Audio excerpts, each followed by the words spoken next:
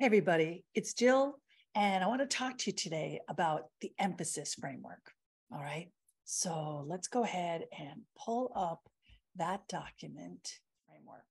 This is another component of the Diamond Method that is going to really help you to sound more native-like, to feel really good about yourself, your voice, and how you speak English. So let's take a look. The first step is that you need to take a passage and bold the information words. So let's say you take 4 or 5 sentences and you just bold the nouns, the verbs, the adjectives, the adverbs, and the WH question words.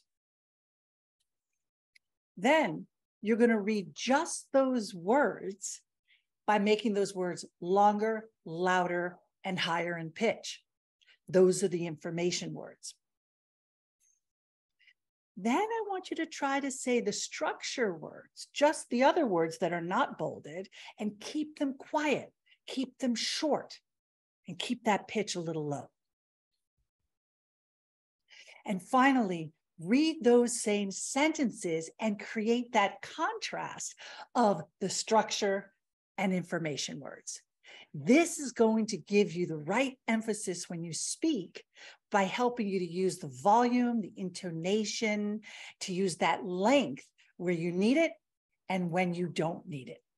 So good luck. Remember to like, share, and subscribe to today's channel. And come on over to my website and check out some of the options and ways that you can learn more about how to do these things.